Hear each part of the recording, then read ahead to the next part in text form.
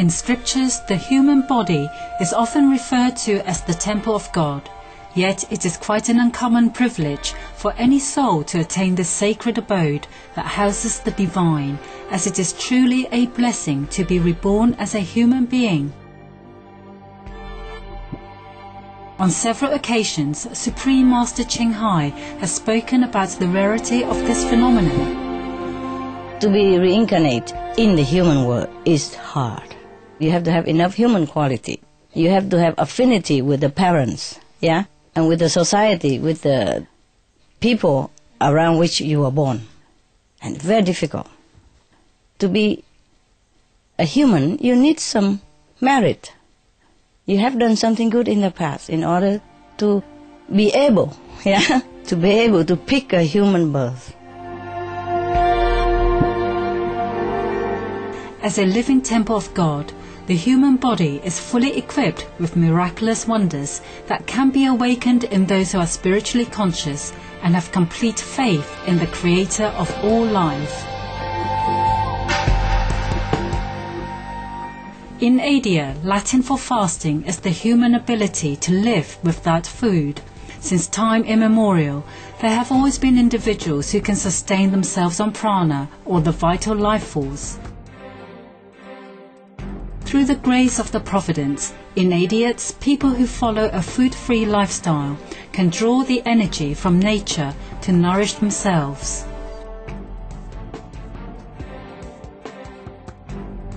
They live on the chi, from the ground, or from the forest, and from the sun and from the air. They make use of all that. Or they live on love, on faith alone.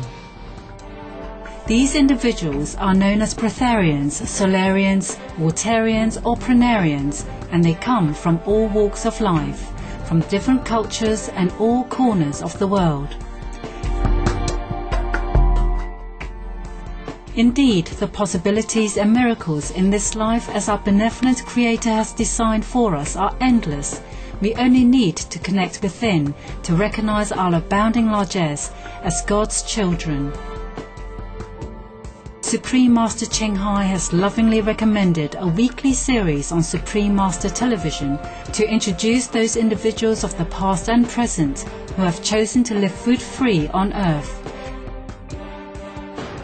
May their spiritual stories enthrall you, may hearts be opened and horizons be expanded.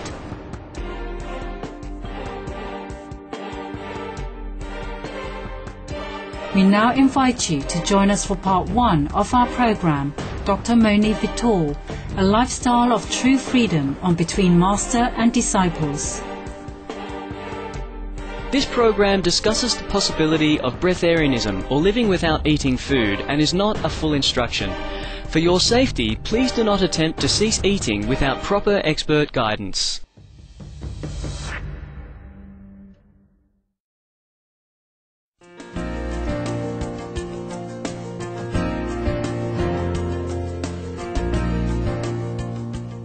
Last week, we traveled to India to meet Sri Sahaj Munji Maharaj, a high-minded Jain monk who lived on prana for 1 year to promote world peace.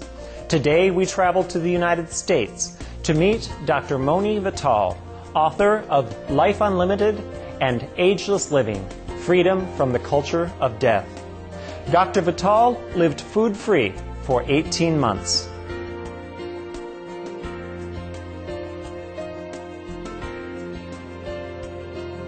You see, breatharianism, the way I see it, for me it's knowing that I am the boss. I can control who I am. As a child, Dr. Vital had the propensity to be a liberal thinker, questioning the world around him. I was born in Iraq. We moved to Israel with my family as 5 years old. And I grew up there in Israel. What was life like growing up? Everything is traditions. The tradition is the first words and the last word. And so I opted not to be part of that tradition in a sense, food-wise, thinking-wise, like behavior-wise too. I was more independent. at 5 even, I mean, at just very young age, I realized that, it's all about conditioning, and I could not accept that conditioning. Even then, growing up, I realized everybody has to be molded by the culture and has to be exactly the same. Otherwise, you're an aberrant, something wrong with you. And so, I took the other way. I always wanted to know what's missing. As a result of his open-mindedness and inquisitive nature, Dr. Vital readily accepted the possibility of a lifestyle without food. I met a friend of mine, her name is Jasmuheen, and she wrote a great book called Pranic Nourishment, or Living on Light. That's another title for that book. Right. And I read it like 5 times, and everything she says in her book, it's absolutely 100% correct and true. Because I lived through that when I quit eating, and I know she's right. Yeah, it was perfect. And so when I met her, and she asked, who's quitting? And I said, I raised my hand, and I said, me. So I said, one, and I said, today. And that was it. Please stay tuned to Supreme Master Television. Between Master and Disciples will return in just a moment.